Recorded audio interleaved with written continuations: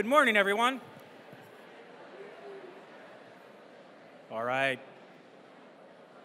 Good morning. Happy New Year. Not bad. Not bad at all. It is wonderful to see you all this morning. And first things first, I want to give a shout out and join me in saying thank you to Debop. It's the ARC Student Jazz Band who've been entertaining you this morning. Right over here. Nice job. Thank you very much. So on behalf of all of my colleagues at ARC, I want to welcome you to the college and to this spring's convocation. So I think let's get started with seeing who's in the house this morning. Starting with, those from the college furthest away from where we are here. So Folsom Lake, let's hear some noise. All right, CRC.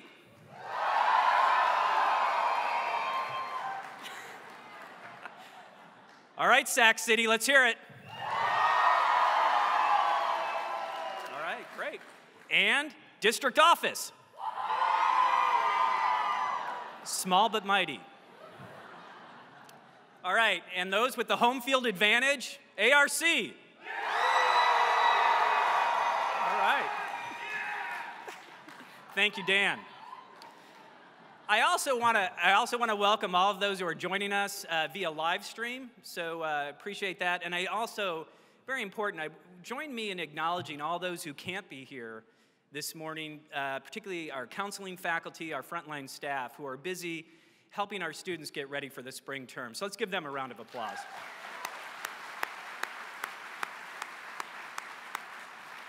So it is, standing up here, it is just amazing and just feels great to see all of you here. And I'll tell you, when we think about the changes that are taking place at our colleges, the district, our system, state, and even the nation, I can't think of a better and more important time for us to come together in conversation as we continue to collaboratively shape our future. And so let's get started with that. And to do so, I'd like to invite to the podium the Chancellor of the Los Rios District, Brian King.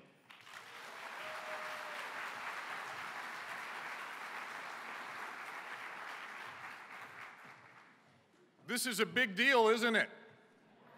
It is so exciting to be here together with the largest gathering of faculty and staff in the history of the Los Rios District. All of you are a part of history today, and history cannot be made without the contributions of many people. And I want to start off in an attitude of gratitude, thanking a large number of people who have made today possible. And I want to ask you to stand, and stand until everyone has been introduced so we can give you the thanks that you deserve collectively. First of all, our faculty and classified leaders who have been encouraging us to meet district-wide for the last several years. Stand up if you are among those who for the last 2 or 3 years have been telling us it's time to do this together again. You know who you are. Stand up, some of our leaders who have been encouraging us to come together.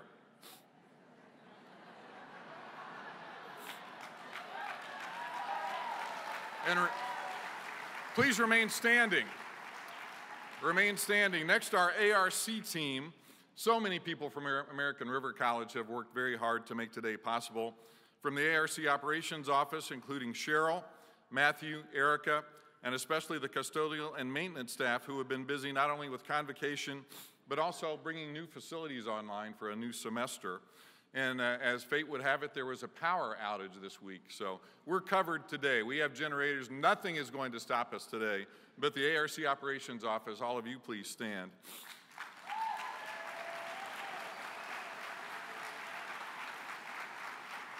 Also, the ARC IT team and the AV staff, stand and please remain standing. Next, the ARC Communications and Information Services team, including the graphic design staff led by Scott Crow. Please stand and remain standing. We're here in a facility used by the kinesiology department. Let's thank the kinesiology team at ARC for allowing us to use the space and for their help in getting ready today.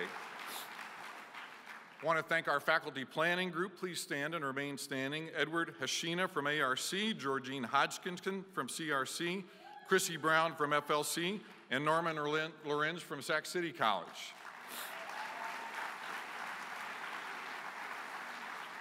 Also want everyone who is leading and participating in a breakout session today to stand. The leaders of our 8 tremendous breakout sessions. Will you stand so we can acknowledge you? And last but not least, I want to thank 2 people from the Chancellor's office who have been working literally night and day for quite a while to make this happen. Gabe Ross, our Associate Vice Chancellor, and Jennifer DeLucchi from the Chancellor's office. Let's give them a warm round of applause.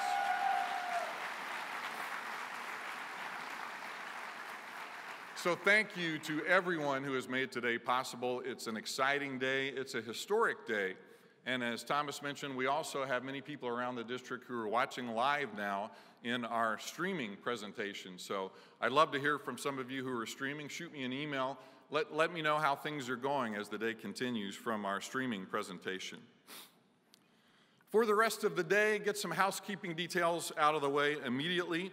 When our general session concludes today at 11 a.m., proceed directly to your first breakout session, the session you registered for, and just a heads up, there was such demand for some of our breakout sessions, many will be full. So if you did not register for a session and still want to attend, check that session, but go with an understanding that the room may be full. That's a wonderful problem to have, that there's such excitement for some of our breakout sessions that will have overflow. Following the morning breakout sessions, certainly one of the highlights of the day will be the departmental lunches where our faculty and staff are coming together from across the district to talk about common interests and opportunities. Lunches will be delivered to the room based on registration, so your lunch will follow you to the session to which you registered. After you get your lunch, if it makes sense for the departmental session to break into smaller groups, we encourage and support you in making that decision. After lunch is done, the second breakout session will begin promptly. If you want to know where to go and how to get there, all of you have the program. Hold up your program. In your program is the list of the breakout sessions and also a map of ARC. And some were sharing with me you can actually use some of the applications if the map doesn't work for you to be guided to the room where your breakout session is taking place. After the breakout session is done, it's wonderful for all of us to be together, but we're not going to come back and be together at the end of the day. After your last breakout session is completed, that will conclude our time together today. Want to also make some other introductions that it has been many years since we have come together as a district with over 1,500 people participating. But many of you know that we have a district team that meets every Tuesday that includes leaders from across the district, and I want to acknowledge them. You heard from one of our 4 presidents, Thomas Green, our host today. I want to acknowledge our other college presidents, Ed Bush,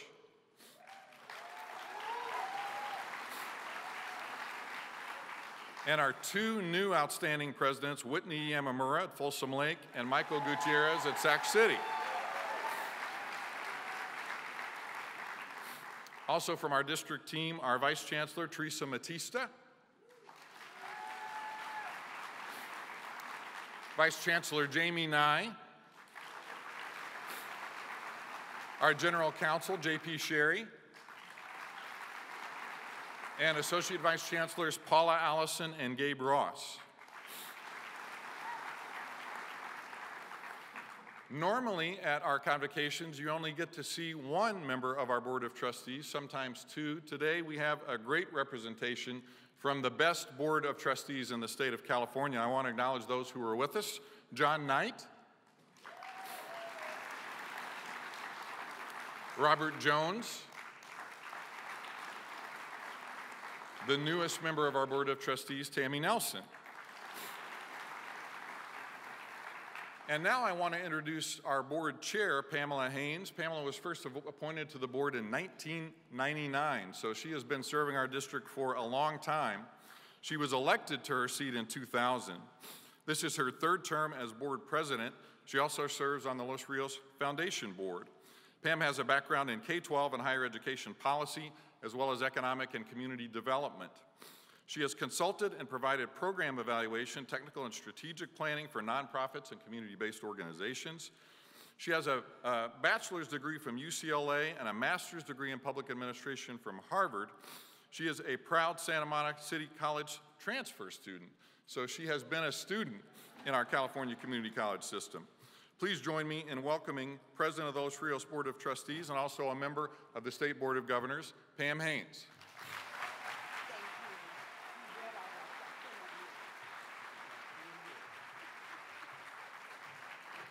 Good morning, Los Rios. Are you in the house? So I want to thank the Chancellor for that introduction. It was much too long. But on behalf of the entire Los Rios Community College District Board of Trustees, it is my pleasure and honor to be here today at American River College to help kick off the spring semester with the first district-wide Los Rios Convocation in more than 10 years. As many of you know, I have the honor of serving, as the Chancellor said, as a Los Rios board member, but also serving on the California Community College Board of Governors. I'd like to take a moment to recognize one of our own who also serves with me as a member of the Board of Governors. He is among us. He is faculty at Cosumnes River College. He is a man, and I'm using his first name, but I'm using it. He is a man who is vocal and respected, and a respected voice on the Board of Governors. Vaughn, would you please stand up and be recognized?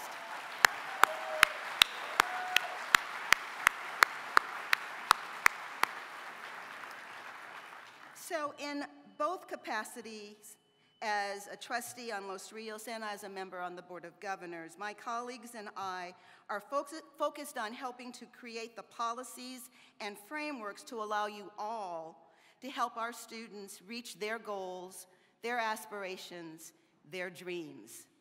Part of that work is sharing the great things that are happening at all of our colleges so that the best ideas can be taken to scale in order to have a greater impact. That's why today is so exciting. We spend a lot of time in Los Rios, and rightly so, celebrating what makes our colleges and communities so unique and special. But as I look out on this large room full of talented, hardworking faculty and staff from throughout the district, I'm reminded that there is much, much more about our work that connects us than separates us. First and foremost, for all four of our colleges, there is commitment to putting students at the center of everything we do. The students we serve come from every possible walk of life, and each of their stories is different. Yet we have the responsibility of serving each and every one of them when they come through our doors, and I would also add, through our portals. While we are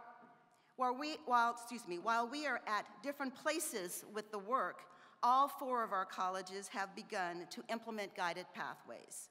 But I'm inspired by the work at our colleges so far and invigorated by the opportunity that Pathways work presents for our students. All four of our colleges are in the midst of rethinking placement and assessment, using data in more creative and robust ways to help our students be more successful. Transformational change, disruptive innovation, collective impact is hard. I'm the first to admit that, and you're in the field and you know that it's hard. But I am inspired by the collaborative work being undertaken with supportive services within and between departments, across disciplines, within and across our colleges in recognition of our students and their needs. There is no doubt that the landscape is changing rapidly, and I applaud you all for being at the forefront of this effort. All four of our colleges are made up of smart and creative faculty and staff who are here this morning, and the thousands of others who could not be here today. You are dedicated, passionate, courageous enough to take risks for our students. My fellow board members and I are truly grateful for all that you do. So as we prepare for another semester, I stand here today excited and energized about what lies ahead at our colleges. On behalf of my colleagues on the board, I'd like to thank you for being here today and for your commitment to our students. I know that this is a time of great change at our colleges and around the state. And all of that change can be unsettling. In times like these, organizations can either run and hide, or they can step forward and lead. I am proud and privileged to represent a district of leaders. Thank you.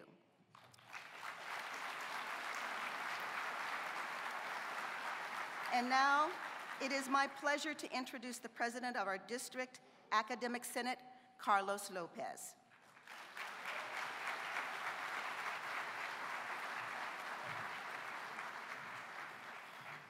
Thank you, Pam. Thank you. I want to quickly make a shout out to the people sitting in the bleachers.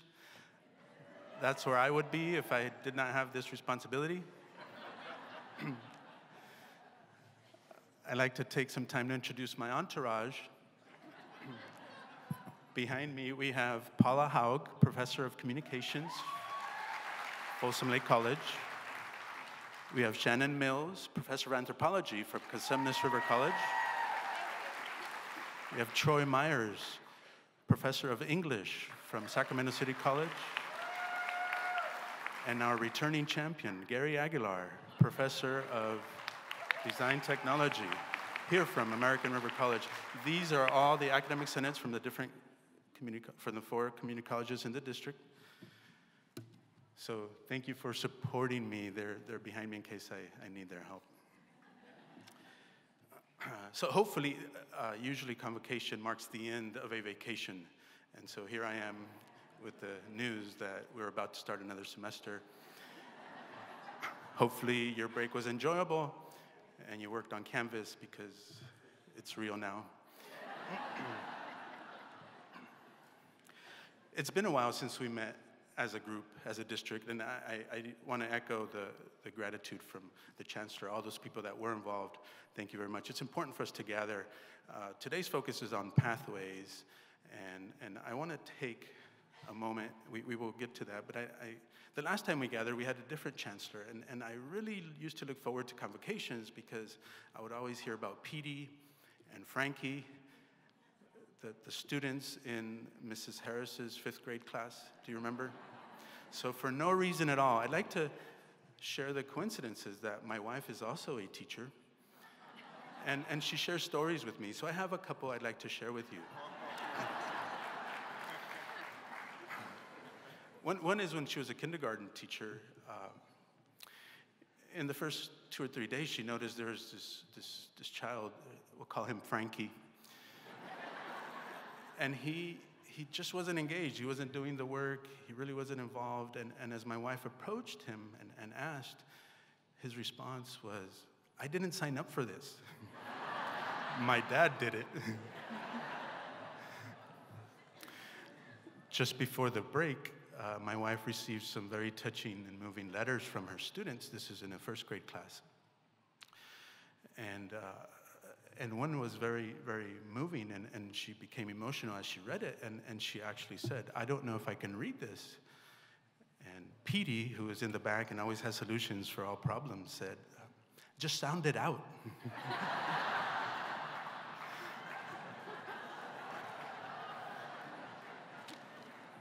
I love Petey and Frankie.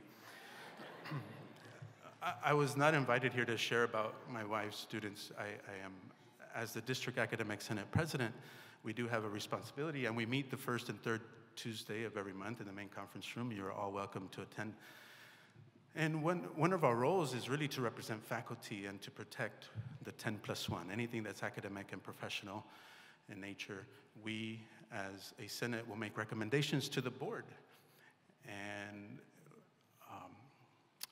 we take that very seriously. We have committees that help us do this work, and there's a lot of meetings to help us do the work, and we are there. And I want to say thank you to all the faculty that participate. It involves a lot of people. So on behalf of the Academic Senate's presidents standing behind me, we are grateful to those that answer the call when we make requests for people to appoint. We're gathered really with the focus on guided pathways, and I'd like to take a moment and say one of the other things we do is we attend board meetings. and those are fun. And we, I look forward to the Chancellor's report, because they come at the end of the meetings, and there's always something positive, and then the retirements are announced. So it's always impressive to hear how many years people serve in the district. And this last December, we heard of probably the most impressive one we have heard. Bud Hannon, can you please stand up? Bud Hannon, professor of psychology from, there he is, from Casabnas River College, retiring after 47 years of service to this district. 47 years.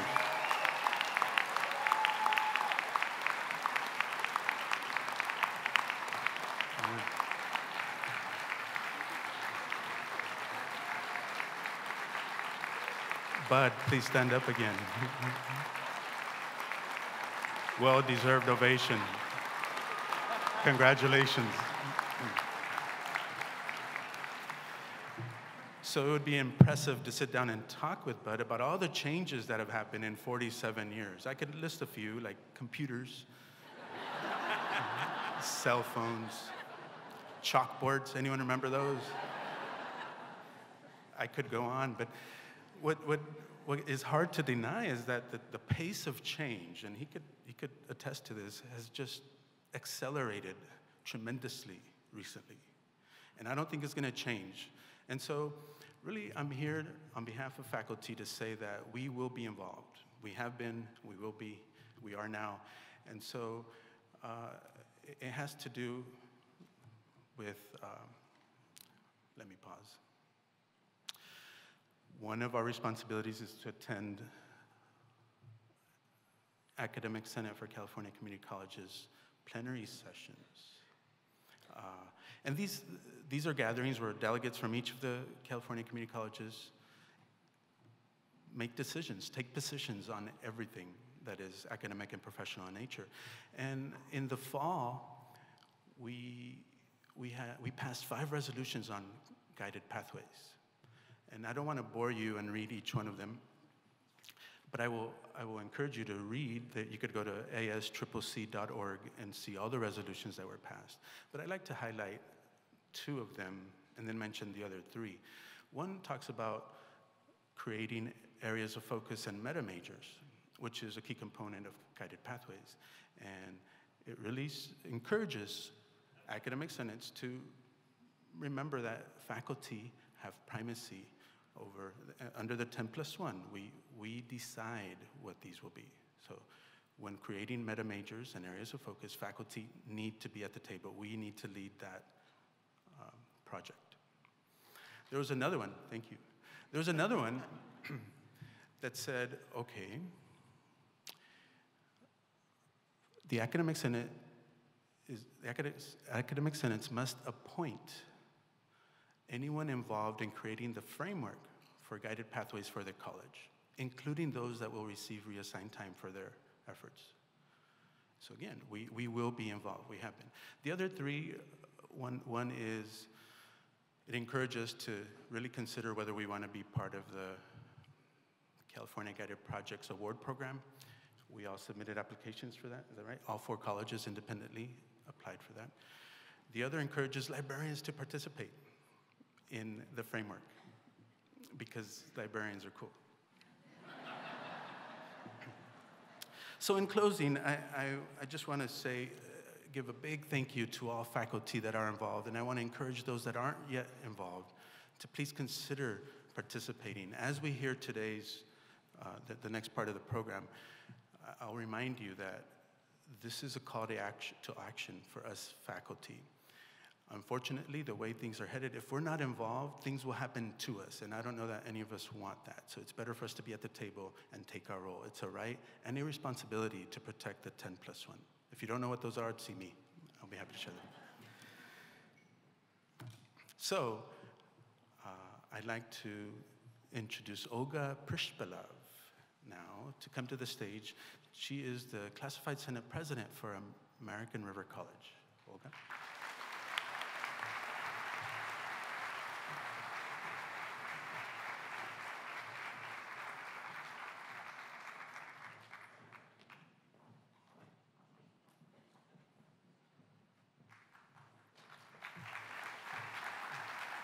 Good morning.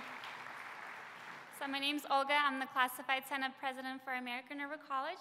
To my left is Jennifer Patrick, the Classified Senate President for Cosumnes River College.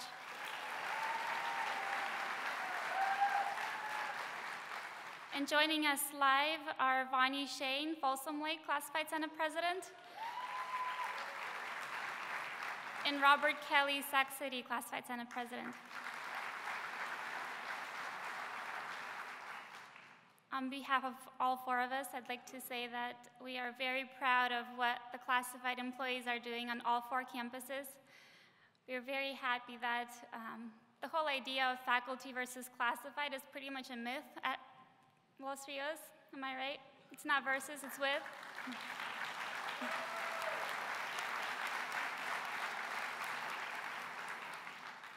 So today I'd like you guys to imagine something. Think back to maybe a conference that you went to recently.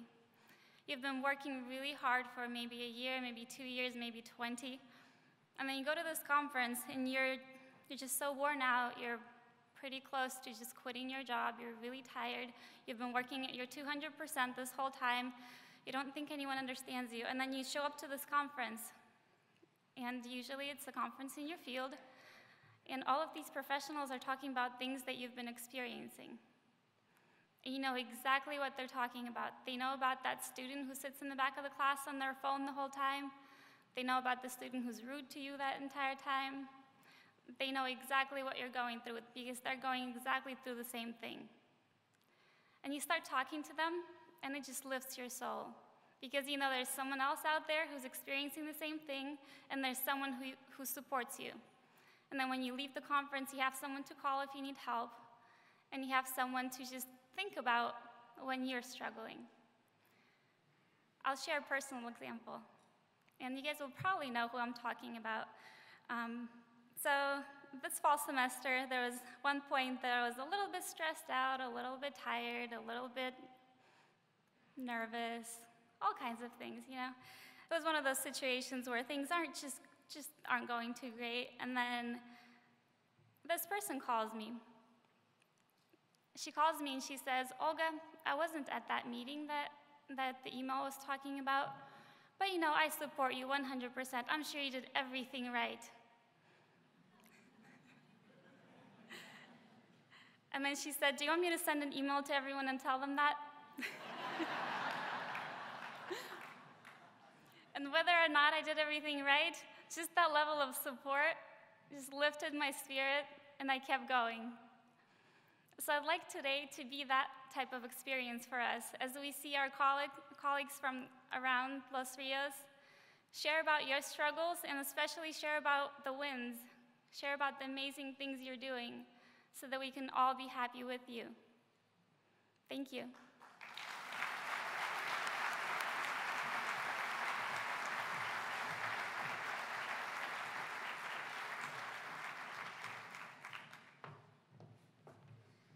Well, let's thank all of our speakers.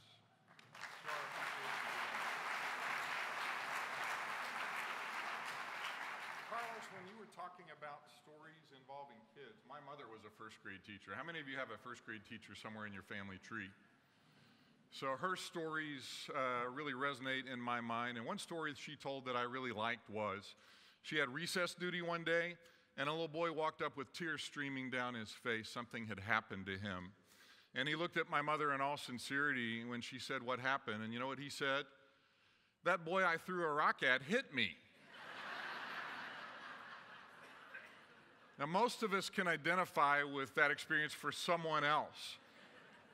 But how many times in our own life have we been partly responsible for conditions that led to a predictable outcome, and we're surprised by it?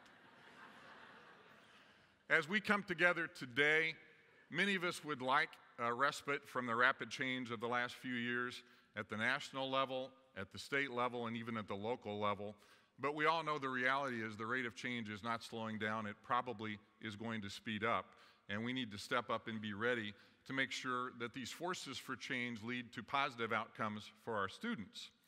A voice we have not had an opportunity to hear so far this morning is the voice of our students. We had a chance recently to talk with 7 of our students from all 4 of the Los Rios colleges, and as you might expect, They had some wonderful things to say about our colleges and about the faculty and staff who have served them. We also want to listen carefully, though, because they were honest about some areas where we have room for improvement and really underline why, as a district and for colleges, we are so focused on guided pathways. Let's watch and listen to our students.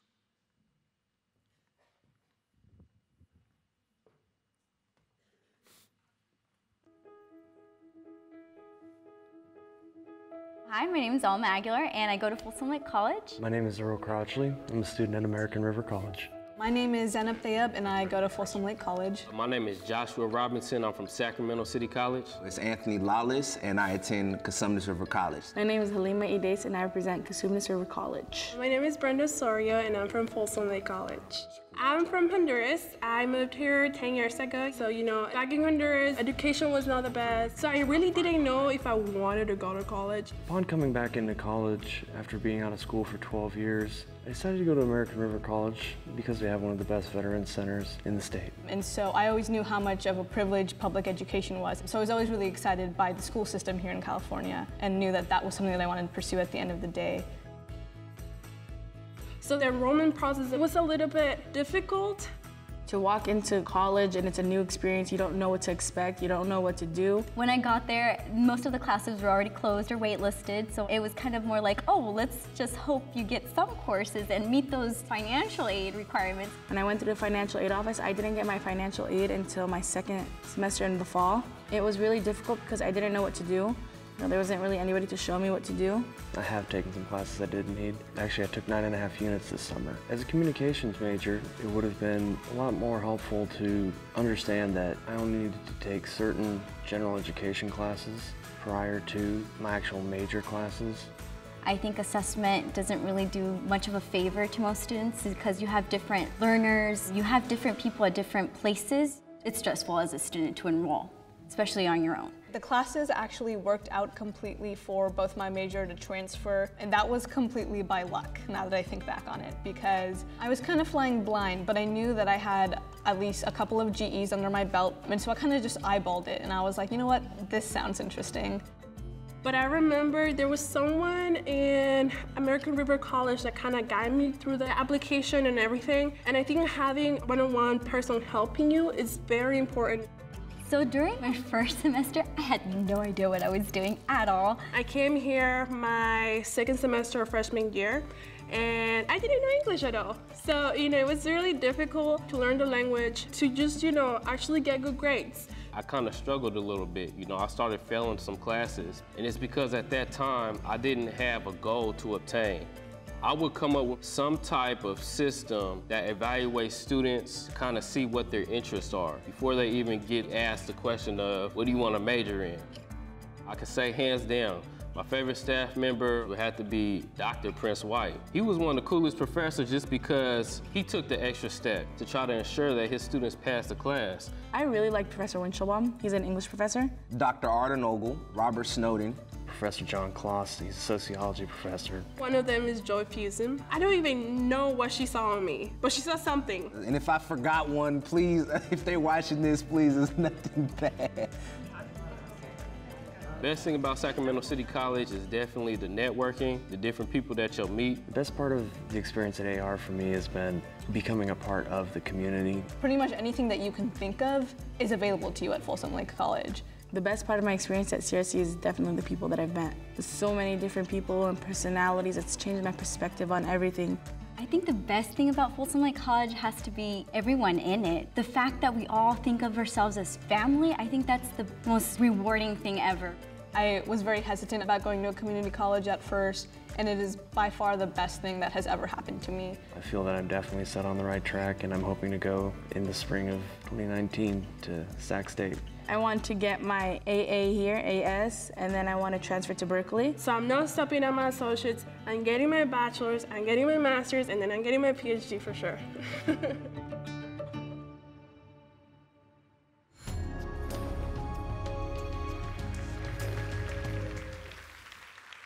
Isn't that awesome to hear the voice of our students? They're excited about what we do for them, but they're also very clear about why we're having this conversation about guided pathways. You may ask why guided pathways. I would say that the answer is that our students are telling us that this is the sort of change that they need to help them achieve their goals. There is certainly funding from the state and sometimes a sense that this is just a fad that's going to pass, but I can assure you that is not the case in Los Rios or in the state of California. The compelling need to meet our students where they are is why we are doing this hard work together. And when we started planning for our district-wide convocation today and a discussion about guided pathways, we thought, who is a speaker who could tell us not only what guided pathways are, but more importantly, how they have worked at other places. So we wanted someone who had experience working with colleges where guided pathways had been implemented and led to fundamental changes in student outcomes. Our next speaker checks that box. We also wanted someone who understood California community colleges very well. And I'm happy to share with you that our next speaker has been involved in California community colleges for many years, has served on the staff at Foothill De Anza College and Skyline College, among other organizations in the state of California, and also the statewide RP group. So he knows California community colleges very well. He also has a deep understanding and appreciation of the points Carlos was making about what we all agree is the vital and essential role of faculty in designing and implementing guided pathways. So I am incredibly excited to introduce our next speaker, Rob Johnstone, to share some observations about successes and opportunities for guided pathways at the Los Rios colleges. Rob?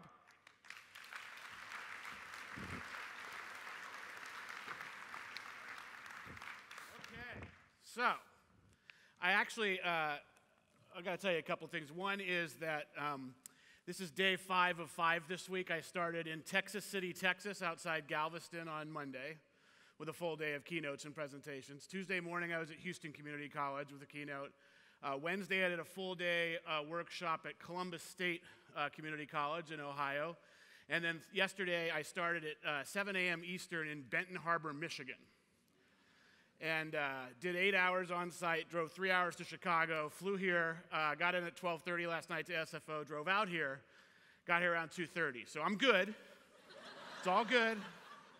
And I had set this week up, and I had I travel the country constantly for this work. I love what I do. I love getting to talk to rooms like this and feeling the energy. And I'll tell you one thing. I could just talk for 2 hours about that 6-minute video, or however long that was. And I got to tell you one thing about that video. Some of you in the back of your heads are thinking, you know, that's really convenient. They found those students who had those problems with those quotes. I have seen that video, by the way, in about 30 different forms in about 30 different states. And it always has that exact same conclusion, right?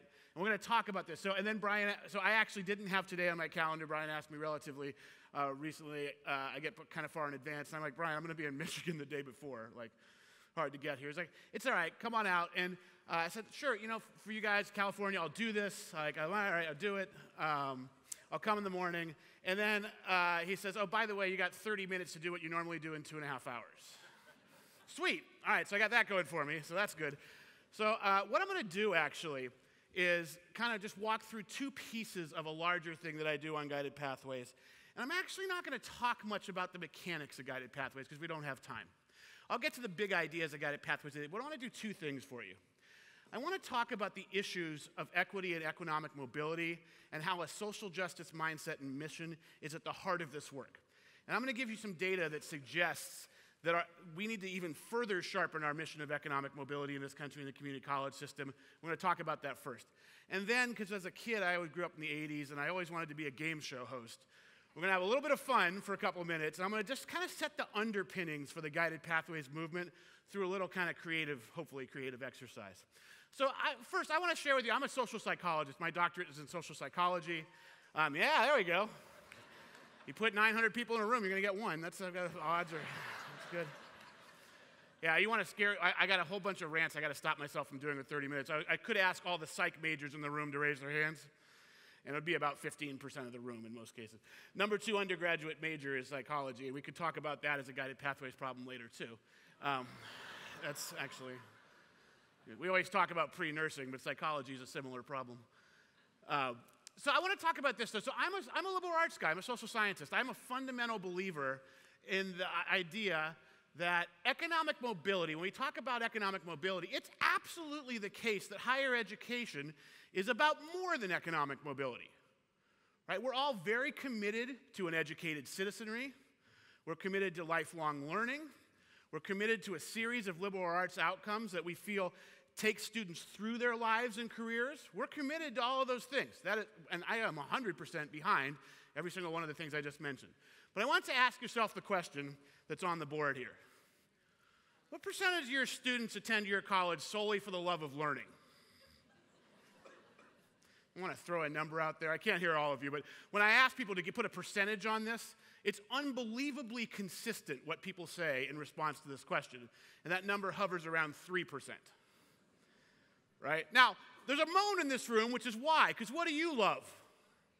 Learning. You work in higher education, you work in academia, you came to this place, whether you're faculty or staff, because you have a fundamental love of learning, and you love your discipline, those of you who are faculty. But we have to maybe take a look at why our students are actually here, right? And the students are actually here as a stepping stone to a living wage for many of them in a career. Well, that doesn't mean, by the way, that a liberal arts education isn't important. I want to give you one data point, though. I did this in Texas last year. I made this point, and I had a woman come up to me afterwards. She was an econ professor. And she said, Rob, I actually asked this question on my survey I give all of my Econ 1 students on day one. I have a multiple choice question. It's one of the, I do a short 10-item survey. It says, what is the reason you're at Alamo Community College in San Antonio, Texas? And this is like an option, one of the 10 options. Oh, I said, this is awesome. I can get some real data. We've been using conjecture. I said, what percentage of students picked it? And she laughed and said, percentage? I've been doing this for 12 years and not a single student has ever chosen that response. And I did the math in my head really quickly. I think she'd seen about 3,500 different students, and not one had chosen the response. Now, again, I'm going to argue strongly that doesn't mean it's not important. I'm going to try to argue that strongly by showing you the next bullet. That was a cue. The point here is that 98% of your students are career-focused at some point, right? They're career-focused at some point. Now, that doesn't mean they need to go directly into the workforce with a short-term certificate, which is cool if that's how they need to start, especially if they're stackable and lead to other things. Or they do what I did, which is go 9 straight years and get a bachelor's or master's and a doctorate degree. But at some point, they're going to need a career. And this is especially true, by the way, and I'm going to come back to this liberal arts point in a second, that economic mobility is particularly important if you're poor. Right? It's all sad. If you have unlimited time and unlimited resources, it's great to have a love of learning. Look, how many of us would just get another and another and another doctorate degree if we could? A lot of us, right? We love this stuff. Like astrophysics, cool, I'll take 5 years to learn that. Comparative religion, that sounds cool. Someone pay me to do this, though, because there's no back end to this, right?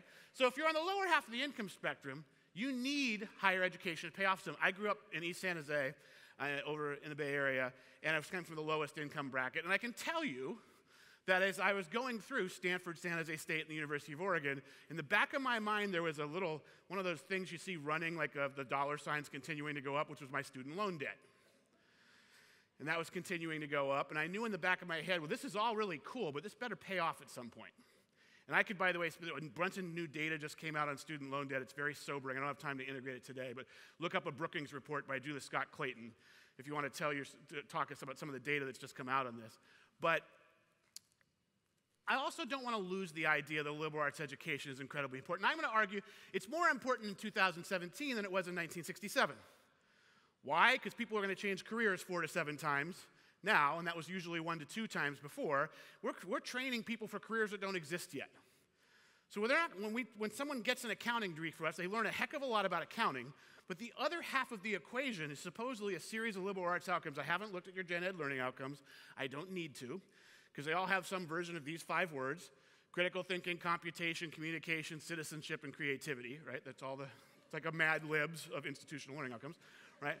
It's all really cool. That's what we're all working on. And that's what's going to, when someone changes from being an accountant to going into dental hygiene, what goes with them are those liberal arts outcomes, right? What they learned in accounting is probably not going to go with them too much, maybe a little bit.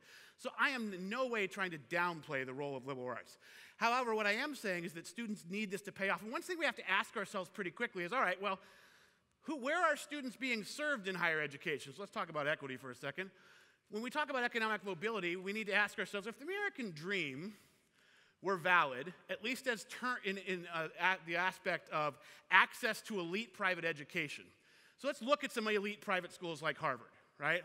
So if Harvard was the promise of the American dream was valid, it wouldn't matter how much money your parents made, you'd have an equal chance of going to Harvard. So if we looked at Harvard, and we looked at the income distribution of parents, we would see, I guess if you broke it into quintiles, the American dream would be roughly 20% in all 5 income quintiles, from the richest to the poorest. So let's look at what actually happens at Harvard. And this, by the way, is a collaboration between those bastions of caring about the poor, Stanford, Brown, Harvard, MIT, and Cambridge, who are always right in front when you think about who's on the forefront of the poor. I mean, Berkeley's on the list, which sounds interesting, but I'll tell you a story about that in a second. So these guys are great. If there's a whole bunch of data and research on this project, equality, opportunity. But take a look at Harvard for a second. So here's the income distribution of students who go to Harvard. Clearly, this is not 20% across the board. In fact, 70% of the students who went to Harvard, starting in, this is about 2002, although it hasn't changed much, come from the top income quintile, and 15% come from the top 1% who make over $700,000 a year, which is more than almost the entire bottom 3 quintiles. Now, Harvard does not have in its mission that it's supposed to be a key catalyst in economic mobility, which is good because they're not, right? They help the rich become richer, right? And by the way, my former institution, Stanford, got a lot of press for giving low-income students making less than $125,000. They'll match the last dollar for tuition. That's really cool, but I bet you they'd run the numbers first to see that they're also like this. They're only doing it for about 8% of their students. Right? It's easy to run this if you know that the vast majority of your students come from here. And by the way, it's not just Harvard, so let's look at some other institutions. If you add in all of the Ivy League schools, plus Chicago, Stanford, MIT, and Duke, and I love this, it's the Ivy Plus. Why? Because these guys are researchers on the project. They want to be included with the Ivy League. That's really one way to look at that. Cool, now I've never heard this designation before. I will tell you that when I was at Stanford, Veritas is the Harvard motto. It stands for something that I don't know because I don't know Latin. We had T-shirts at Stanford that said Veritas on the front and had the Harvard crest. On the back, it said Veritan, which was Stanford in California. So if you look at these 12 colleges taken together, and you could designate other elite institutions, but these are certainly a list of 12 elite private institutions. 15% of the students from the top 1%, which is greater than the entire bottom 50%. So you are more likely to go to one of these 12 institutions if you're in the top 1% than over the entire 50% at the bottom. And you're 77 times more likely to go to Harvard if you're in the top 1% versus the bottom 20. So clearly, Harvard and these other types of schools, elite privates, are not the place where we're seeing low-income students go. So where are they going? And there's an interesting story to where they're going. Well, let's look, and I did not do this because I went to Stanford. I tell people around the country, by the way, that like the Stanford-Cal rivalry, there's no real sports rivalries in California. We have too much sun, too many beaches. It just doesn't matter that much, right? This is not Michigan, Ohio State. It's not Texas, Oklahoma. I mean, I tell you sometime about some mistakes I made on the wrong side of the Michigan-Ohio State rivalry when I was in the other state.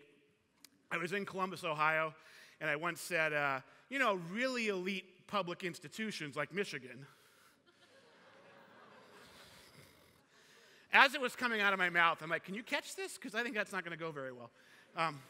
So here's Harvard, but let's look at a public, and I didn't do this, by the way, the researchers did. Let's look at a public flagship, which happens to be Berkeley. So we all know, wherever you are politically, it's all cool, but we know Berkeley kind of a bastion of liberalism, bastion of the left. I actually grew up in San Jose. I'm very surprised by this outcome, which is that at Berkeley, great school, very focused on liberal, still over 50, 55, 60% of the students come from the top income bracket. Now, it's a flagship, right? So this may not be too surprising. So the point is, public flagships are not the answer for economic mobility either. For some students, they are. Where do we start finding low-income students? Well, we find them at places like the gentleman who speaks after me. We find them at Sacramento State, at the regional four-year schools who are doing great work. But this happened to be SUNY Stony Brook, which I think is interesting, because Long Island, Stony Brook is not exactly in a poor part of Long Island, right? So they're actually drawing low-income students, probably from the Bronx and from New York out there. So this is a fascinating finding. But here's where you start seeing low-income students. But where do you really see them? Of course, you see them in community colleges. This is Glendale down in LA. I have to say outside California. Glendale's not exactly the poorest part of Los Angeles, right? I mean, this is not really what, but the point here is here's where the students are who are low income. So if you're in the bottom income quintile, just look at the bars. you're far more likely to start in a community college. Now, I work in community colleges. I love community colleges. What's one of the big problems with this when you think about economic mobility is it's the system that has the lowest outcomes overall. Biggest challenge, right? But also the lowest overall outcomes. Now, this is something we're all working on. I think, we're setting the table for the Guided Pathways movement. When I look at this, what it does for me is you may not have got into this field because you wanted to get into it because of economic mobility. Maybe you did. Maybe you came in this thinking, I want to work on translating things to a living wage for families in my community. That's awesome if you did. I didn't, but I found this mission when I came to higher ed in 2002 and realized what was going on in the community college sector. And whether you're whatever part of this institution you're a champion of, you're working on economic mobility. All right, you are working on economic mobility. And I think that it sharpens to me the need to change a system that's largely been doing the same thing for 700 years. Right? We get the same outcomes we always get when we do things the same way. We've done that for a long time. We know exactly what we're going to get, and by the way, it does not work for enough low-income students and students of color, okay? And so we're going to talk a little bit. So one thing about this, by the way, when you talk about low-income students, we often, and look, we're in California, so this is less of a problem here, although it's still a problem.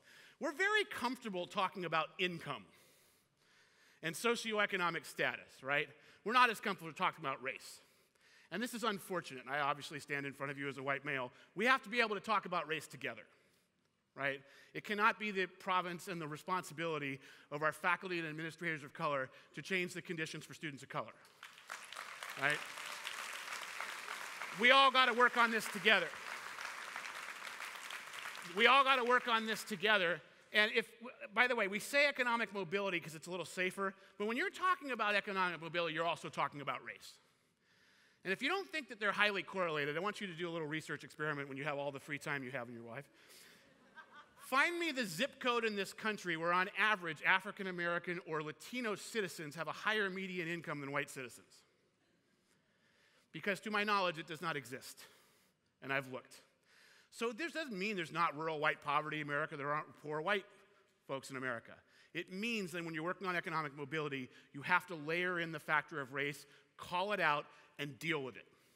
Because it's not just about economic mobility. There's a force of this, it's also about race. And so we don't have time to go into that as much as I would like to, but I want to make sure that we're not just using the code we always use, oh, we're working on income. Well, we're also working on equity. And remember, you guys, we in California have a better sense of this. Equity is not about equality of access, and it's not about diversity. It's about making sure that the outcomes are the same for students from different backgrounds and for students of color and for low-income students. It's not equal access, it's making sure that the outcomes are the same. And so I have a whole rant I don't have time to do on the term achievement gap. And the achievement gap's a really cool term. It's very convenient for us in power because it basically says the student's the problem in the groups who aren't succeeding, right? Right? I don't even read Gloria Ladson-Billing, who tried to reframe that term in the mid-2000s as the educational debt the system has accrued to allow these outcomes to be this way. That's pretty freaking cool, by the way. When you start looking at colleges who've reduced the so-called achievement gap, you see that it's systems and structures and cultures at the institution rather than changing the student that we need to look at. So, I told you we're going to have some fun, and you can tell I can keep going on this, and it's fun to get applause, so I might just do that. But no, we're going to have some fun. Name the, oh, it has to come out louder. Get the sound up on the speakers. The sound's really critical to this. We're going to play a couple rounds of Family Feud. That's how we're going to roll. Play a couple rounds of Family Feud. And what we're going to do first, I have advisors in the room, and probably a lot of them are out advising right now. We're going to play the first round.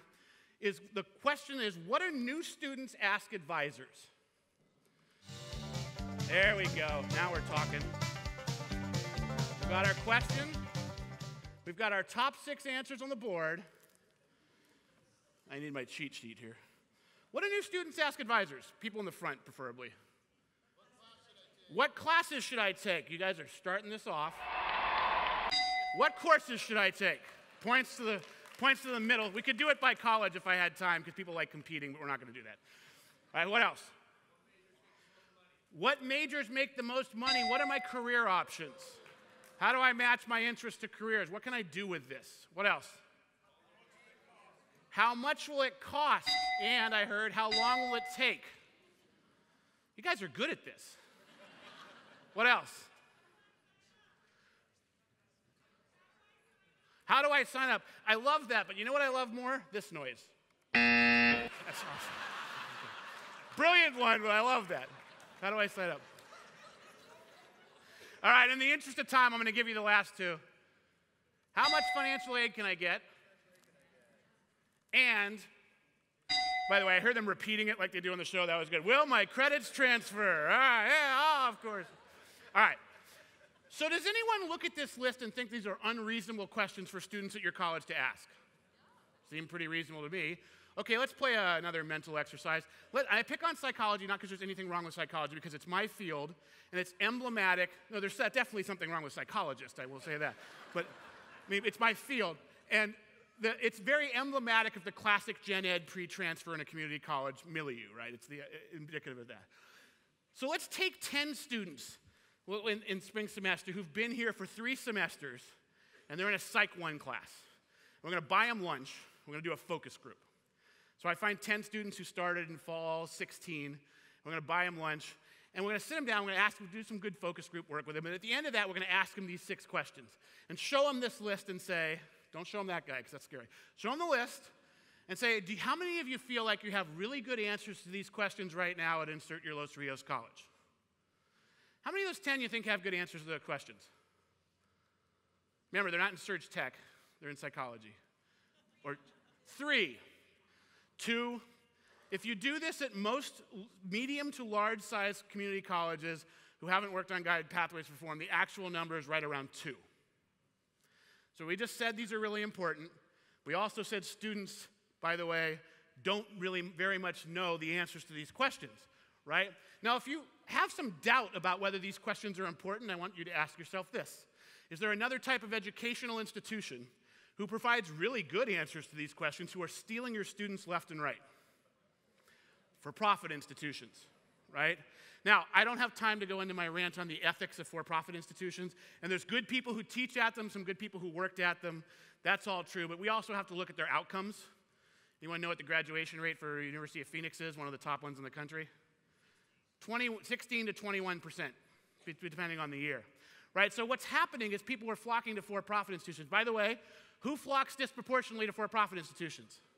Low-income students and students of color, right, are flocking to institutions who have the same or lower completion rates, because national average for community college, if you include transfer, certificates, degrees, all of those things together, around 35, 37%. We can do better, right? We can absolutely do better, and that's what we're going to work on. But so students are flocking to a series of institutions because of these answers, because they're told, not the 6th one, by the way, they're not told at all, but the first 5 are the entire value proposition of for-profit institutions. And if we have more time, I want to talk a little bit about the value proposition. They're leaving you because they don't understand their value proposition with you. It's not clear to them why they're here. You heard it from the students, right? I didn't have a focus. I was just taking some courses.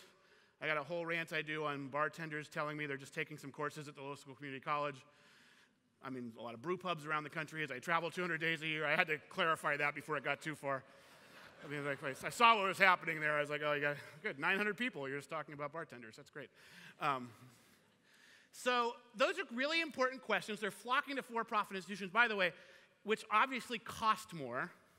It's great that they give financial aid at for-profit institutions, but it costs 10 times as much. So even after it still costs 4 times as much. I just saw some data this morning that talked about the default rate of students in for-profits, new data on default rates, and that any student who has had any experience at a for-profit institution in this country has a 43% student loan default rate. It's 11% for publics, right? And because disproportionately low-income students and students of color are going to for-profits. So now, there's ethical discussions we could have here, but what I'm most interested in is this value proposition is really, really attractive to your students, and we can do all these things. We have to think differently about them. We have to package them differently. We actually have to deliver on the promise, right? I do think I have a marketing slogan for you to try to prevent students to go to for-profits. There may be something wrong with it, but it's fail with us, it's cheaper. Well, maybe that's not right quite exactly. Maybe not. I've got to work on something in the middle there. I don't know. So quickly, the second round of the prize, and I know I don't have much more time, so I want to finish up. This is like Match Game 77. We added that in too. Why are blank so successful? Fill in the blank. You have two groups of students on this campus, by the way, who are already highly successful. There are other groups too, but these are the two I'm using for the illustration. One, cohort-based CTE students, right? And I love nursing, and I love you people in nursing, but I'm not using nurses as an example because it's selective. But the many other areas we have that are cohort-based CTE programs, you ask them what their overall completion rates are, you hear 65, 70, 75, 80, 85%. We know for an average entering student, it's between 20 and 35%. That's one really interesting group. The other group, by the way, could not be more different from from cohort-based CTE students. They're classically 18 to 21. They're almost exclusively pre-transfer students. They're almost exclusively kind of that classic, stereotypical recent high school graduate. And they also have, very interestingly, 70, 75, 80% transfer rates. And this group is student athletes. Community college student athletes. Now, we all know there's like the press out there about four-year football and basketball programs and all the stuff that goes on there. But by the way, step back from that for a second. The average graduation rate for NCAA athletes is what in this country? It's close to 81%. It's 20 points higher than it is for entering four-year students at NCAA institutions. But I'm not talking about four-year athletes where there are scholarships and other things. I'm talking about community college athletes. No housing, no scholarships. But if you had that, if I could talk to the athlete, the coaches, talk to the women's basketball coach, hey, how many students transferred out of that last team? 85%, 90%, sometimes 95%. Right, so the question on the table then for round two, to finish up, we're back, the prize. Why are community college athletes and cohort-based CTE students so successful? What draws these, what are the similarities? They could not be more different students. No overlap between the welding program and the women's volleyball team, right? Surge tech and football. Like, why is that? Why are they so successful? Okay, here's what we're gonna do. 900 people, I love you people. I gotta go quickly anyway. We're gonna go bottom up, actually top down. Motivation. You have highly motivated students in both cases. The cohort-based CET students are looking to the industry, look into industry to get into to earn that living wage, that family-sustaining wage. They're also motivated because they know they're part of a program that they have to get through together. Athletes are motivated by wanting to play at the four-year institution, potentially motivated by the scholarships that might exist at the four-year institution to pay for the more expensive part of their education. Highly motivated students, they could not be motivated by more different things. So all the research on how motivation is a huge factor in higher ed, borne out by two highly successful groups. Clear course paths. No surge tech students ever wondered what they're taking in their third semester. They know exactly from day one what they're taking in the third semester. And the athletes, by the way, are interesting, because although they don't have a two-year program plan figured out, they meet with an athletic counselor at the end of every semester. It tells them exactly what to take the next semester. What's time to degree here at Los Rios for an average entering student? 4.5 years-ish. You know what it is for athletes? It's closer to 2. Athletes don't have time, right? They're highly motivated because of another thing that is on the list, which is a ticking time clock. You got 5 years to play 4 if you're an athlete, and if you're a cohort-based CTE student, you need to get into that job. You also can't miss a course in your program or you're gonna have to wait. So all of these things are relevant. The clear course paths, students don't wonder what they're taking, they're told what they're gonna take. I'm gonna save one of these for the end, because I love the third one's my favorite. We have mandatory support and peer support. If you have a writing problem and you're in the drafting program, the guy who runs the drafting program or the woman who runs the drafting program gets you a help, finds you an English tutor, takes you to the writing center. If you're an athlete, you're in the writing center, you're at tutoring, you're at study hall. Hey, you weren't there, you're not playing. You also have a cohort of your peers who are trying to help you. If you're the starting quarterback on the football team, 98 of the other 99 guys want you to succeed. The other guy's the backup quarterback who wants you to fail. So you got peer support from your peers, and I put this on there as a joke originally, but it's actually kind of serious. Uniforms. They travel together. They have a sense of coherence and engagement with the institution, whether it's the outfits of the dental hygiene students or it's the basketball program's uniforms, right? You've got these two things going on. So they have a sense of identity. All the work that CESI has done, the Center for Student Engagement, about more engaged students being successful. A couple at the end here. discipline and accountability. They're working towards common goals. They have productive persistence and grit. They don't assume that everything's going to go right the first time because they have to work at it. And the final thing they have, which I would say, is a chair or a coach. And this is a really interesting person, right? Because this is an institutional agent who's invested in student success. No one falls through the cracks on a basketball team or a soccer team academically without the coach knowing about it and athletic accountants being involved. And if you're in the auto tech program, the guy who runs that program knows about your being in trouble before you do. So someone's invested. Now, we hold high standards in both these cases, but someone's working to help you get there. You've got someone at the college on your side. So what I think is fascinating about this, and I know I didn't talk about guided pathways much, which is intentional. If you look at the reasons students are trying to come here, we have economic mobility, we have all the things from the previous slide, and you look at the things that help our students be so successful in the groups who are already successful, what you've done actually is create the underpinnings of guided pathways. And without going into it very often, the 4 big ideas of guided pathways are that we need to clarify paths for students to help them know what they need to take to get to where they want to go. To know that, by the way, we have to know where they're trying to go.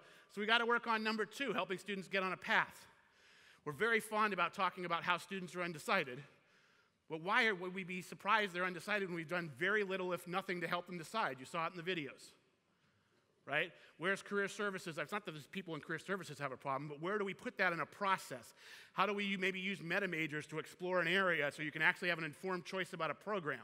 All of that happens there. How do we work on dev ed so people aren't mired in dev ed when they're actually here to do something else, right? Not saying there's anything wrong with math and English faculty or instructors or departments, but the vast majority of those students are not here for math or English. They're here for something else that math and English is important for. And that's an important mindset. And finally, we got to make sure students are staying on the path and that they're learning. There's a lot behind this, obviously. There's a lot of great research writing out there. Davis Jenkins wrote a book about guided pathways. I wrote a couple of papers in response to the book called Guided Pathways Demystified, which walk through some of the most common questions people have about guided pathways. Isn't free choice the cornerstone of American higher education? Don't students benefit by what looks like wandering to the observer? That's one of my favorite questions, by the way, because we are the wanderers. Right here. We all are very protective of wandering because it's kind of how we ended up here. The problem with the wandering argument, by the way, as an aside, is it's not working for 7 or 6 out of 10 students. Right? And you heard it from the students who are up here. There's an assumption all along that students like wandering. Talk to the students. They don't like wandering. You liked wandering. Right? They actually don't like wandering. Right? They want to get to where they want to go. They want us to help them figure that out. That's why they're flocking to for-profit institutions. Right? So this is a really quick look at the kind of underpinnings of the guided pathways movement. And I would finish with this. Go back in your head to the social justice, economic mobility, and equity regions of this. I could tell the story of Georgia State University, which is probably the first regional 4U who's done the most, a 20-point improvement in their graduation rate. And I have these really cool slides. They've eliminated the achievement gap. You look at the slide, you go, wow, that's awesome. They did it with no new money. They did it with a more, quote unquote, challenging student population, which is always thinly veiled code for poor, black, and brown. They had more of those students, not less, right? And they did all of this with no new money. The students didn't have more money, same SAT scores. But that's all cool, and the slide is cool. But what I want you to leave you with is how many new students start every year in Los Rios, the entire district? 6,000? I'm just going to make it 6,000 because I'm running out of time. There's 6,000 new students who start in Los Rios every year. Right now, if your completion rate's 40%, it means that 2,400 of them will eventually reach their goals. If you were to improve it by 20 points, that's 1,200 student lives a year in every cohort who would reach their goals today when you're done reforming versus what they used to be. That's the Georgia State story. At Georgia State, it's 1,100 students a year who today will graduate who would not have graduated 10 years ago, solely because they changed their approach. Systems, structures, policies, cultures. Multiply it by 10, 11,000 students in a decade of new students will now reach their goals, primarily, not exclusively, low-income students and students of color who are not reaching them today. When this gets hard, when this gets controversial, that's why you're doing this work, not because some bozo in a Hawaiian shirt is telling you it's a good idea, or Davis wrote a book, or some funder did put money behind it. You're doing it because it's actually not okay that 6 out of 10 students who start with us don't finish. It's not okay, right? And I will leave you with that. I want to make sure we have time for the next presentations, but thank you so much for letting me talk with you briefly. You can find me at rob@ncii-improve.com if you have any questions you want to ask, but thank you guys so much for your time.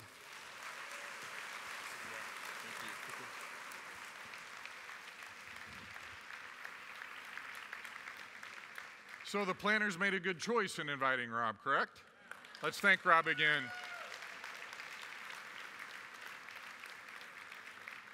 Rob did such a good job. He's a tough act to follow, and I can't think of that many people who could do it, but our next guest certainly can.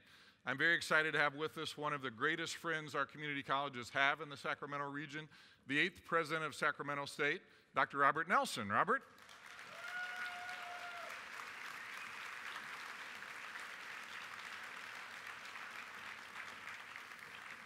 And Robert, this is another historic part of our convocation, first time that we've had a conversation with the president of Sacramento State at a district-wide convocation. So your path to Sacramento State is fascinating, your path to being a college president. Tell us about that Montana boy who ended up being a college president. Well, I never wanted to be in an administration. I was one of the faculty brats. I headed up the faculty senate for years and years and years, and when they asked me to go into the administration because this little thing called SLOs, Student Learning Outcomes, came about, and we had to convince all the faculty to put them in their syllabi, I said no.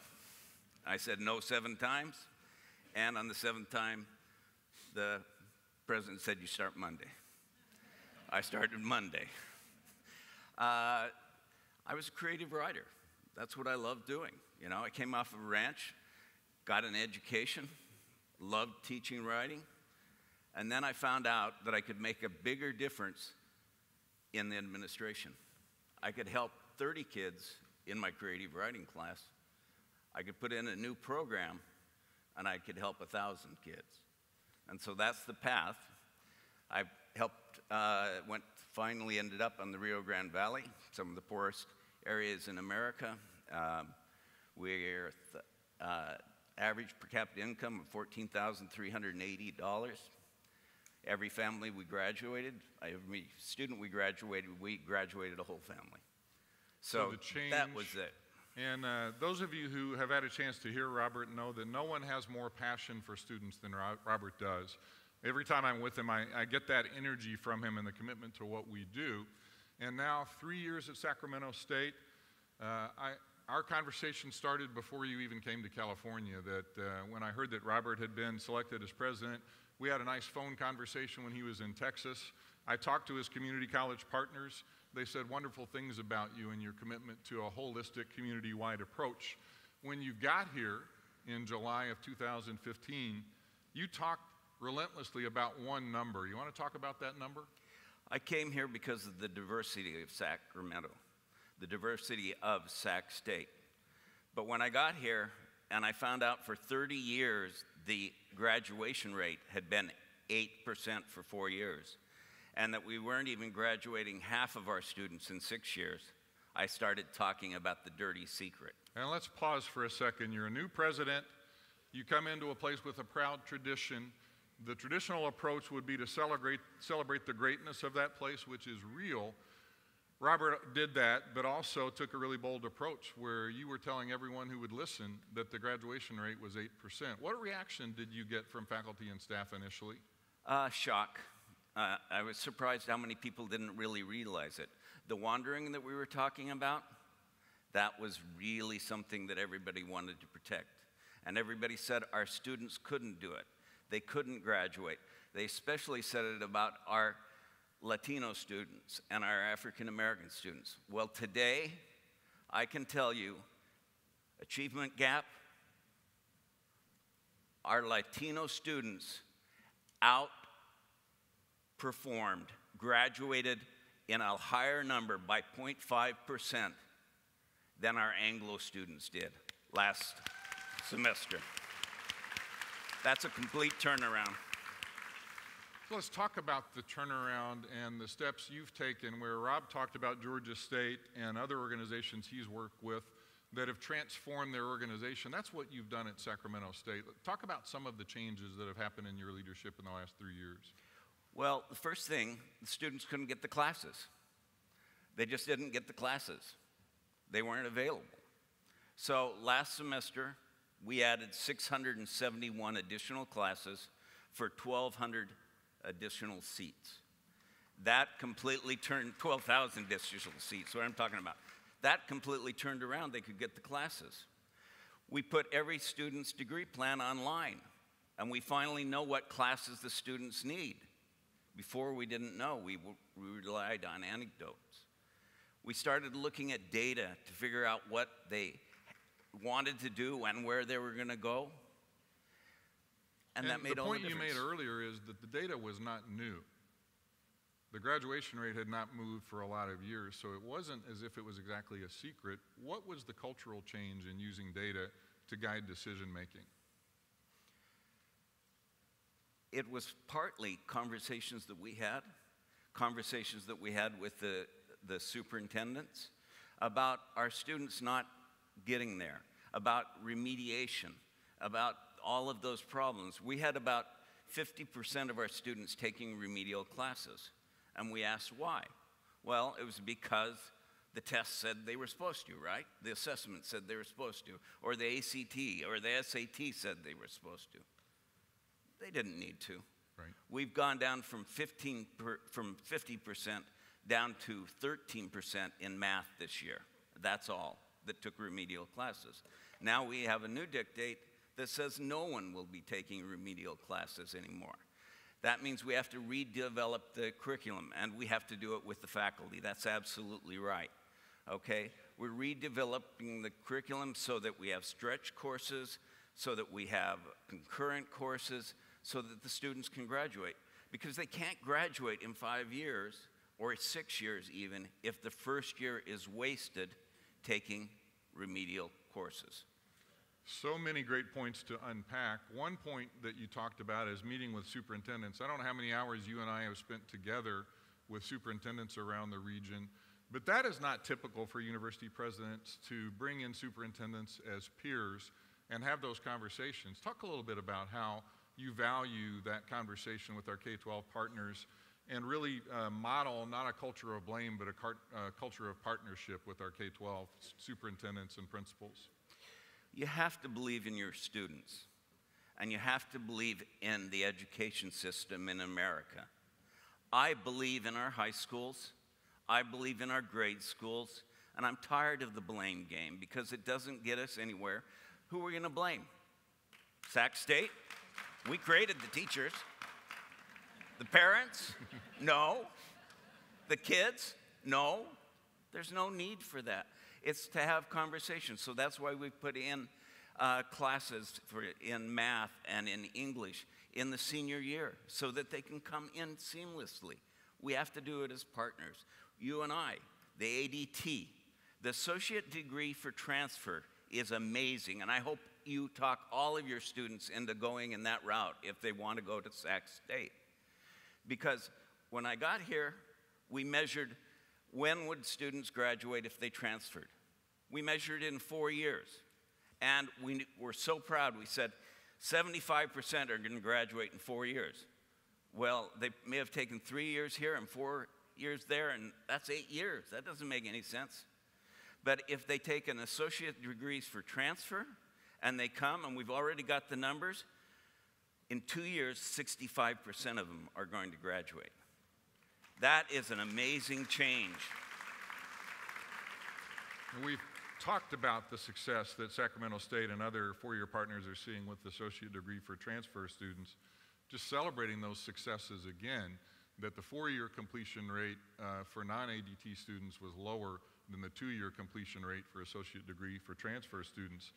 Piggybacking on what Rob said, for students of color and students economically challenged, those 2 years are incredibly valuable in getting to the workforce sooner and changing the lives, not only, as you said, of themselves, but their whole family more quickly.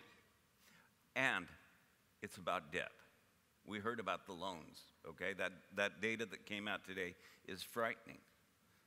But it takes, on average, $23,000 a year at Sac State for books, tuition, meals, everything, transportation, housing. That's $23,000 extra if they have to take a year of remedial. Or if they don't take 15 credits, that's extra. Our students, when I came, were on average taking 11 credits per semester. That means they're on a 6-year track no matter what. Now let's pause for a second, Robert. One conversation about encouraging students to take more units is a concern that their lives are so busy, they're working, they have families, a fear and an understandable concern that they may fail if they take more units. What have you found at Sacramento State in encouraging students to take more units? 84% of the students, when we started orientation and started bringing the parents into orientation. And I looked at them and I said, how many of you have got $23,000 in chump change in your back pocket? Because if Madison or Carlos doesn't take 15 credits, that's another $23,000 you're going to have to shell out. Why don't you have them sign this form that says that I'm going to pledge to take 15 credits? 84% of the students signed that. A lot of people said, oh, they're never going to do it. Last year, this last semester, 65% took those 15 credits. And of all of the freshmen, 50.1% took 15 credits and got a C or above. That's 50% of our students that are on track to graduate in 4 years. Our students can do it. You just have to believe in them. And they're still working on average 20 to 30 hours, but they can still do it. You and Sacramento State play an important leadership role for our whole region. Listing different organizations where you are on the board and a key leader: the Greater Sacramento Area Economic Council, the Valley Vision Board, the Aligned Capital Region Board. The shift in recent years has been towards organizations that are focusing on bringing resources together and alignment, and great work being done by all of those three boards. I know there are others you serve on, but let's talk a little bit about Aligned Capital Region, the organization that you serve as co-chair, the new organization. Tell a little bit about what your hopes are for Aligned Capital Region and what the progress has been in the first year or so of its existence. All of us have seen great work done in Sacramento based upon grants. Maybe it's a Gates grant that you get, maybe it's a Lumina grant, maybe it's a community college foundation grant. But that money goes away. You don't sustain the work that needs to be done. So, what do we need to do? We need to put all of our resources together. And that's what Aligned Capital Region does. We're stronger together. If there's a problem out there that needs to be fixed, we find a way to go fix it. Aligned Capital Region has a board, and then underneath it, it's got an operating committee and a bunch of alignment teams that are trying to fix problems with career readiness, with college attainment, and with community prosperity. We're modeled after Nashville, and I'll give you one success story that they had. They looked and said, we've got to improve the graduation rates for high school students. How are we going to do it? They put out an invitation to participate, and what problem did they find that they wanted to solve? Well, the problem was teenage pregnancy. You can't graduate if you're pregnant very easily. They solved it, and they raised their graduation rates. We said, okay, we have a problem in Sacramento with young men of color. Why are they not graduating at a strong rate? We put out an invitation to participate and said, what are people doing out there? And the problem we discovered was that almost 60% of young African-American boys in preschool drop out because of behavioral problems. Well, you're not going to graduate from high school if you can't make it through preschool. So we're working on that problem right now with all sorts of people's counselors that are involved, churches that are involved, individuals that are in counseling, all working together to help parents to prepare those kids. So Align is trying to work together, asking our database of over 8,000 people, how can we solve problems? And the Align Capital Region Board does not include just educators like you and me. You want to talk about the power of having business partners at the table? It's so important to have business there. I mean, I totally agree with the presentation that was here just a few minutes ago. People want jobs. They come to us because they want jobs. We have to just admit it. Now, we're going to give them a lot more than that, and that's the beauty of education. But we need the businesses. A, they got money, a little bit important. But B, we need to create those new jobs that are coming forward, and our students need to have those skills. So listening to business, listening to what they need, helps us to be stronger. So Align Capital Region has 3 overarching goals. 3 goals. We want to fix career readiness, okay? And we're working on career pathways. We want to improve the college attainment and certificate attainment and associate degree attainment rates and improve graduation rates, okay? That's the second one. And the third one is community prosperity. And in community prosperity, we want to deal with mental health, with the arts, making certain that Sacramento is a great place to live. It is a great place to live, isn't it? You're also very active on the Greater Sacramento Area Economic Council, and to some that's a mystery why education and economic development are linked so closely. Can you offer some insights into why you view the work of the Greater Sacramento Area Economic Council as so important?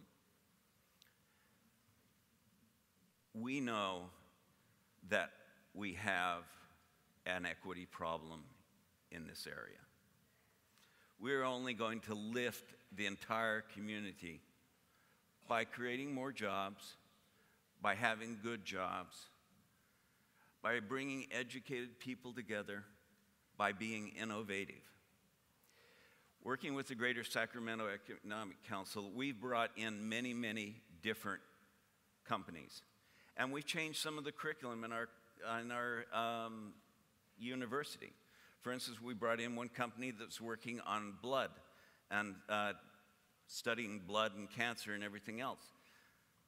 They came, they talked to our faculty, and our faculty changed some of the things they were doing so that the students would be better prepared to be able to do the blood testing that's going to come forward. We can work together with that. When these new companies come in, the first question they ask is, what's your college attainment level? How many bachelor's degrees are out there? We're going to be short 1.1 million bachelor's degrees in the next 10 years if we don't increase. We need to work with government, and we need to work with the companies to be able to make sure that we have pathways for them and so that they're successful and they have jobs in the end. How many of us here today look forward to the time where our car doesn't require us to drive it?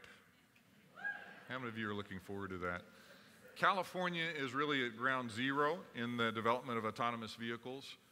One discussion going on in our region is the role that we could play in higher education. And for Sacramento State and the Los Rios colleges, being able to respond to the needs of a project like that, really, you and I both love UC Davis and our friend Gary May, but the truth is that Sacramento State and our community colleges are crucial to providing the men and women who will be working in these new initiatives and building on existing businesses and bringing jobs into the region. You agree? I absolutely agree. It is a partnership between Sac State, Los Rios, that is going to make all of the difference here in this community.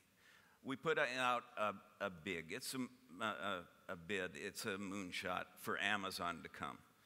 But when we put that together, we talked about creating a central university that would be all of us working together. That's what's going to be the human capital that's really going to make the difference. And so, yes, it is us we supply the workforce, we supply the brains, but more importantly, I believe, our students supply the heart of Sacramento. They are the heart. The Amazon Headquarter Project has been a good opportunity for our region to come together and do resource mapping, how we could respond to the need. And you and I had a chance yesterday to spend some time with Mayor Steinberg in a conversation about how to build up the economic strength of our region.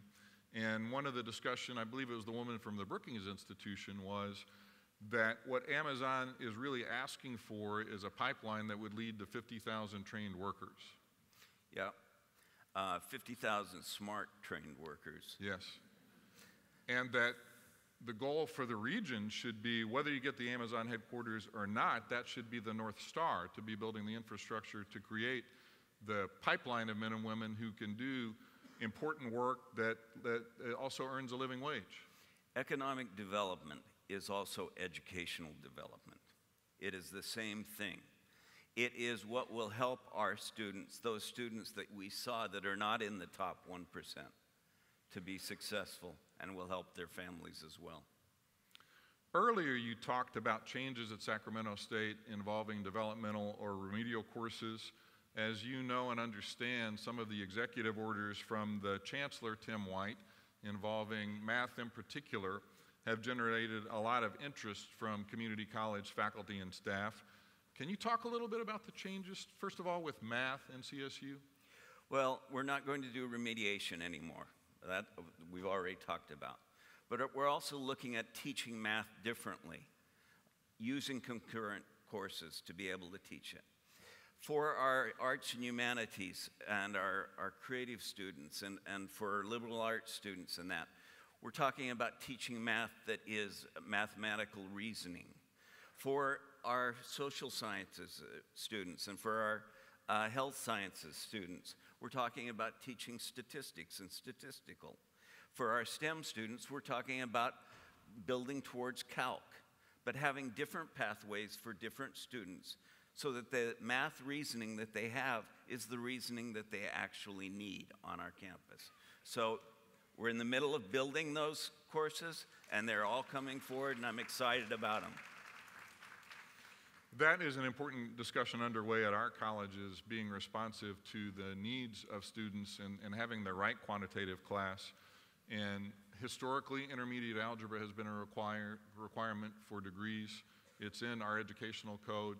What I hear is that Sacramento State is moving away from that traditional pathway and exploring alternate quantitative methods to meet the needs of students. Am I hearing right? You just heard it, and you just said it right. And earlier you talked about the program that we are involved in together to prepare high school seniors, EARWIC, which stands, you and I are probably not going to get the acronym right. English? Expository rhetoric. Come on, help us, guys. ERWC, okay? It's putting in a class in the senior year so that the students can take that class and they can transfer automatically into our schools, our colleges, without having to take any remediation or anything like that, and without having to take any assessment tests. And what have the successes been so far, the successes? The students who take these classes pass. Again, I know it sounds radical, I know it sounds crazy, but most of these students that we have made take remedial classes in the past really didn't need them. A test told us that they needed them. We can work with our partners in the high schools, and we can, it isn't that, the people who blame the high schools say that they aren't really preparing them.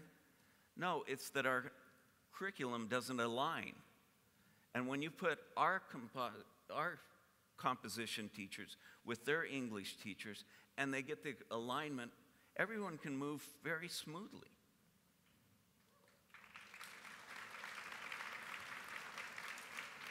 Those high school teachers are really good. They have big hearts, and they're working hard. And the same is true of the community college professors.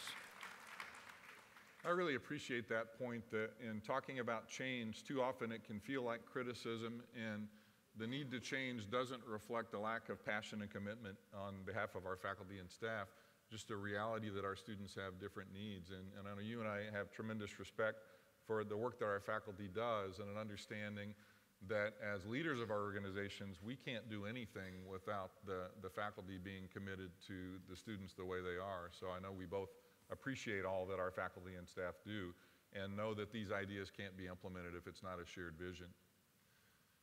There's only 2 of us. That's right.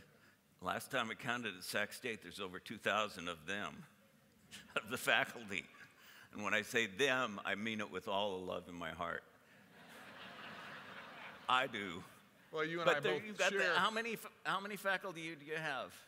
Well, counting full-time and part-time, well over 1,000 faculty. So. Okay, and then how many staff have we got? Over 5,000 employees across our district. So it's a tremendous group of men and women making the work possible.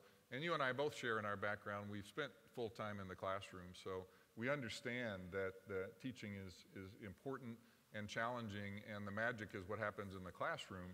And I know you and I agree that our role is to support what faculty and staff do, and we spend the bulk of our time seeking resources to support you in your work, knowing that the experts in this room are the people making the difference. Well, you know, there are so many cliches. The rubber meets the road is one, but the real learning takes place in the classroom and at home, but because of what has happened in the classroom and what has happened one-to-one between faculty and students, and we know that. Robert, our schedule would say we're out of time, and I was going to do some concluding remarks, but I think I'm probably not the only person in the room who would rather hear from you than me.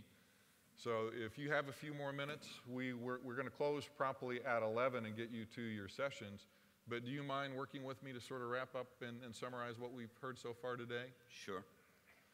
First of all, the theme that won't go away as far as change, starting at the national level, many of us just live in fear hearing what has happened in D.C. the day before, and today's no exception, where more insanity and idiocy from D.C. But that's not going to change our commitment to our students here in the Capital Region. And for our DACA students, we're fighting together with our faculty and staff. You are as passionate and deeply committed to DACA students as anyone I know. Let's talk about what we can do, that we've mobilized the experts at our colleges. You have a Dream Center. We're developing safe places for our students to go, both our Dream students and other students who are under siege from Washington. Let's talk about finding some hopefulness where there seems to not be nearly enough these days at the national level. We heard some of the most vulgar remarks yesterday that have ever been said. We heard racism.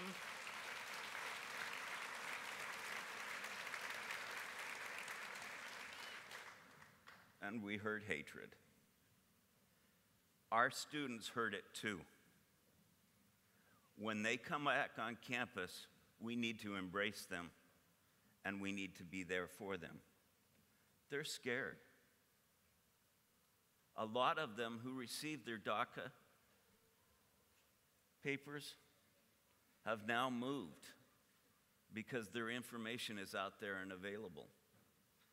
Think about all the Salvadorans that they're saying we're going to deport them. Millions. This is crazy. So what can we do? We can be there to support them. We can help our campuses be strong. At my last convocation, we declared Sac State a hate-free campus. And we will continue to promote that and protect our students and help them. So the national concerns and the insanity can cast a cloud over what is happening in our work, but it doesn't diminish our commitment to our students and communicating and demonstrating that we have our students' backs. At the state level, we all have the privilege of living in California. Array of good news that a federal California district court has struck down some of the action for the administration. And in addition, we still have for our students AB 540 and a commitment to students who are immigrants unparalleled by any other state in the nation. So it doesn't take away the unpleasantness and the anger that we all share about what's happening at the national level. But at the state level, there is some cause for hope and optimism for what we can do for our students in California. And we have to get the word out there. We're doing a survey right now with Univision to get the word out to parents about AB 540 on the radio stations and everywhere else. We've got to get, this is an exceptional place to be in California because we are in a situation where, you know, we declared the entire state a sanctuary state. You know, that's pretty remarkable. And now we've got a chance to be able to nurture those students and help them. And one of our breakout sessions in a few moments involves the work we are doing together for our DACA students. And I also want to acknowledge the members of our DACA Rapid Response Team. Will everyone who served on our Rapid Response Team please stand so we can acknowledge you? Thank you very much for the work that you are doing.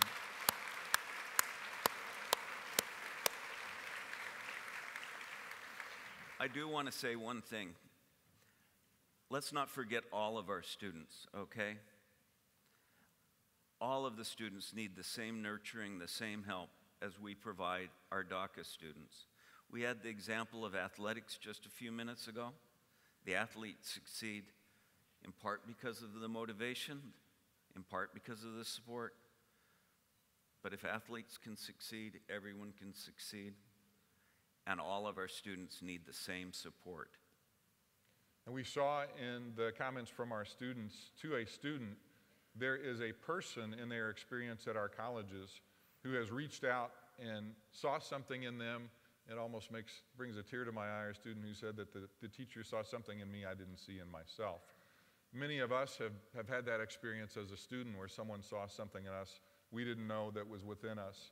And the people in this room are reaching out to our students when they come to us next week. You'll have many opportunities to be that person for a student, to reach out and be the one who makes a difference in their life. That is so powerful, and the opportunities will be there throughout the semester. The governor's budget came out on Wednesday. We were discussing yesterday the impact for both CSUs and community colleges. Two headlines in the community college budget that will generate much robust discussion in the coming weeks. One, we've been talking about changes coming in our funding formula. This is the year where there are very significant funding formula proposals to change our funding formula in the governor's budget, where a substantial amount of our funding, if the recommendations are implemented, would be based not just on how many students we enroll, but on how our students do after they enroll. So part of our budget in about a year or so will shift dramatically, not just to how many students we're enrolling, but how many students are completing. We all understand that that sort of change has opportunities and also concerns about unintended consequences. And I think all of you know that one of the advantages of being in Sacramento is we engage very regularly with our policymakers. Last Friday, we had Chancellor Oakley come to a statewide meeting at Los Rios.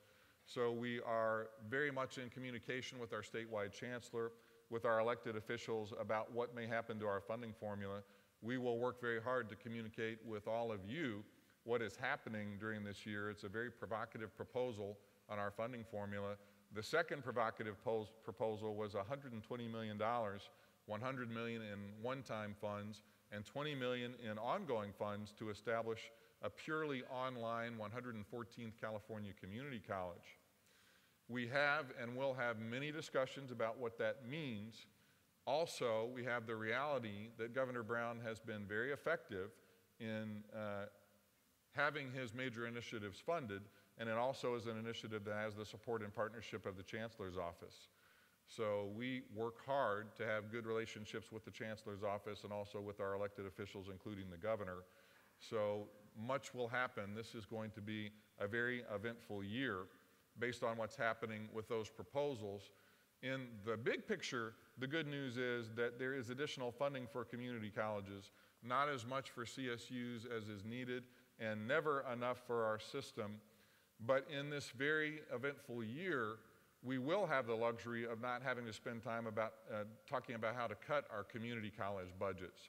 So many things will be happening, but we need to be thinking very hard about how to invest the money we have now to build the guided pathways so that when the recession that Governor Brown warns us about comes, we will have made investments that will continue to serve us even when the money is not there the way it is for this budget year.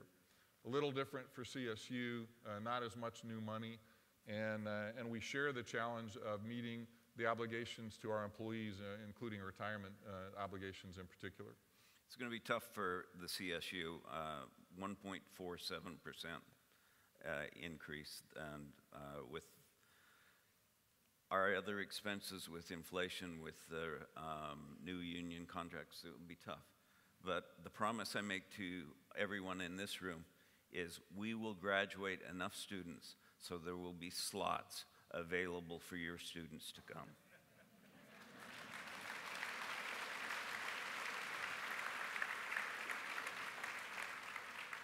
So Robert, I want to thank you so much for committing your whole morning. Your schedule is incredible, and I think everyone here understands for Robert to spend this amount of time with us shows how important he views us as a partner. Let's thank Robert Nelsen for being with us this morning.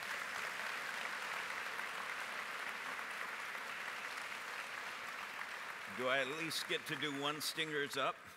Let's stand up. How many Sac State alum do we have here today? So Robert is going to do what he has to do, and then I'm going to finally thank all of you and send you on your way. So Robert, let's first of all do stingers up. Los Rios colleges and Sac State are #1. Stingers up!